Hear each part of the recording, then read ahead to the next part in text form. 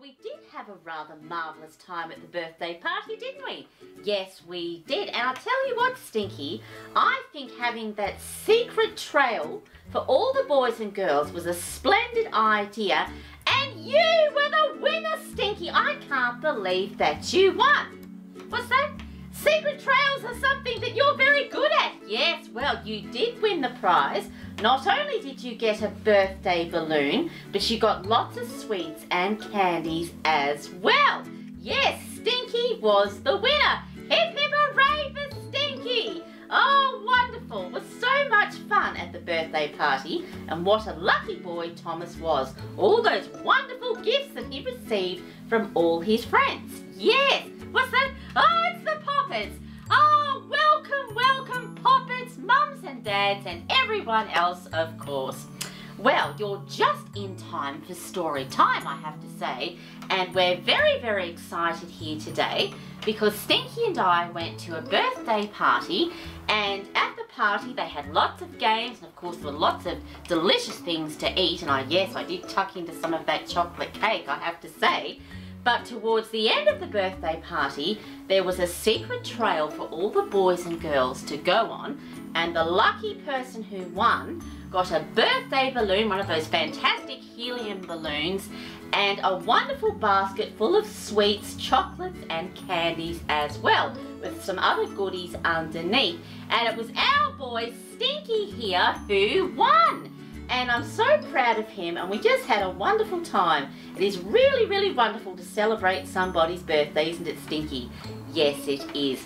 Well, waffling on just a bit like I do, and today's story is called, Would You Believe, The Mystery Trail? And thank you, Stinky dear. Well, this is very fitting for today, I have to say, the Mystery Trail. Yes, and the birthday party was a bit of a boys club birthday party, so there was lots of things there for boys to do. Lots and lots of fun, and they got all dressed up in bow ties and braces and looked very, very smart. Yes, oh, it was wonderful. I do love a birthday party, I have to say. Lots of fun indeed. And here we go, my dear ones. One day, Poppy Cat and her friend Stinky were playing in the garden with Mo. Mo arrived with a brilliant detective kit. It was full of fantastic disguises. I'd love to be a detective. Looking for clues, said Poppy Cat. I'm ready, said Alma. All we need is a mystery to solve, Stinky. Well, there they are there, the friends, of course. And they're all very excited because they're going to be detectives. And they're going to solve some mysteries. How very, very exciting, I have to say. Very, very exciting indeed. Yes, and they do look very excited there. Very excited. Just then, Al arrived, Stinky, all in a flap. Oh, he's all in a flap. Help, one of my books has gone missing, he cried. What's that? He looks very upset. Yes, he does look very upset. Perfect, said Poppy Cat. Now we've got a real mystery to solve. Come on, let's return to the scene of the crime. Oh, the scene of the crime. Well, there's Al there, my dear ones. And he's in a flap. He's very, very upset. But perhaps his friends can help solve the mystery. Perhaps they can. Perhaps they will be wonderful detectives and they will help their friend Al. Oh, yes, because, of course, he's in a flap. He's in a tizzy flapping his wings. Everyone piled into Al's treehouse and busily Stinky hunted for clues. Aha! Found one, cried Alma. And I found one too, said Zeus. Oh, well, there they are there. And they've found a clue already. I wonder what the clue is. Yes, things are certainly heating up. They've found a clue already. Oh yes, perhaps they will solve this mystery. Just perhaps they will. Poppy Cat held the clues up for a closer look. She said, I have no idea where that blue feather has come from. Oh, a blue feather, Stinky. But this purple pine cone must come from the purple pine forest. Can we go there right away? Al asked. Well, my dear Poppets, Poppy Cat has a purple pine cone and a blue feather. I wonder where those two objects have come from. Perhaps you know, because I certainly don't, but I suppose we'll just have to find out. Yes, that is quite the mystery, I have to say. Of course, said Poppy Cat. Oh, yes, of course. But first, we're going to need our very own car. And off, Stinky, they sped. Well, there they are with a rather magnificent car. It's pink with yellow wheels and some coloured squares on it as well. Quite a magnificent paint job there. And they're off to find some more clues to solve this rather strange mystery. Yes, they found a purple pine cone and a blue feather. I wonder who left those two things there. I just wonder. Soon the friends reached the purple pine forest. Oh yes, they've reached it. I can see some purple pines.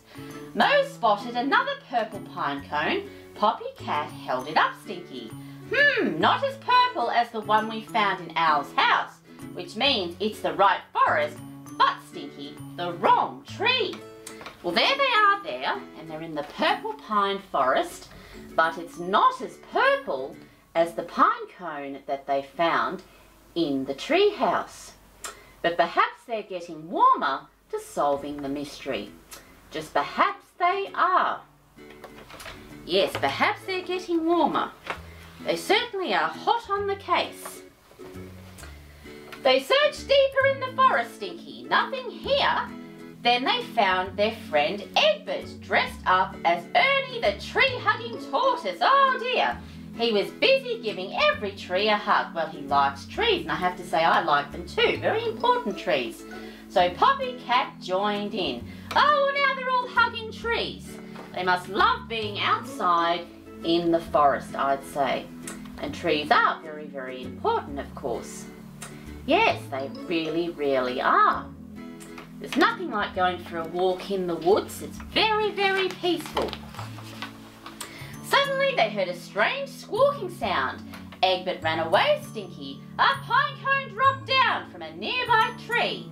Owl spotted another feather. They all went to look under the next tree, Stinky. Well, a pine cone dropped, as they so often do, and of course, my dear Poppets, they found a blue feather. Perhaps some sort of bird flew by and a feather came out. A bird with blue feathers, perhaps. I guess we'll just have to wait and see. Yes. I wonder what sort of bird has blue feathers. At that moment they heard a loud shh. They peered up the tree, and what did they see? Quiet, please, a bird, she twittered. This is the purple pine forest library tree, and there's no talking, Stinky, allowed. Oh, well, fancy that! A tree that is a library tree. Well, that certainly was unexpected, I have to say. I was not expecting that. Imagine that, a great big tall tree, and all the branches of the tree hold wonderful books to read. I think I'd like a tree like that in my back garden. I'd be sitting up there every day. There's my book, yelled Owl suddenly, spotting his long-lost book. This is a library book, said Gilda. You forgot to return it, so I collected it. Whoops, sorry, said Owl. Thank you, Gilda. Case solved, said Poppy Cat. Well, Gilda was the one, Stinky, who was in the tree house because Owl forgot his book, so she collected a book and a feather fell out of her when she was in the tree house. Well, that certainly has solved the mystery. Yes, it's very easy to forget library books. You have to keep track of when they're due to go back to the library. Yes, especially when you live very busy lives, it's hard to remember. So it's a good thing to write it down and to pop it on the fridge. That's how I remember most things. Nice work, detectives. Yes, great jobs, detective. And they all cheered. Poppy Cat and the gang started on choosing books at the library until the sun started to set. What's that? Oh, story time's nearly over. You can hear the clock. Yes, I can too. We better remember to bring our our books back next time though, chuckled Poppy Cat. Well, there's the detectives there, heading back to the tree house, and of course the mystery is solved.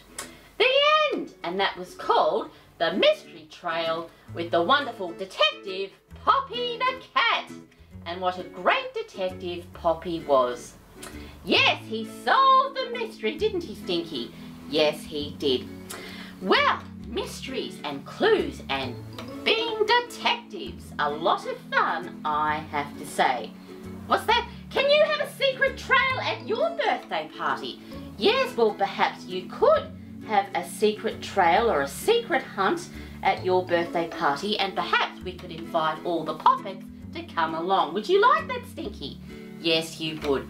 Well, Poppets, mums and dads, dear ones of course, thank you so much for tuning in for story time once again. Perhaps you could pretend to be a detective, or perhaps you could creep about and go on a secret trail. And as always, my dear ones, thank you for watching. Don't forget to subscribe. And until next time, bye.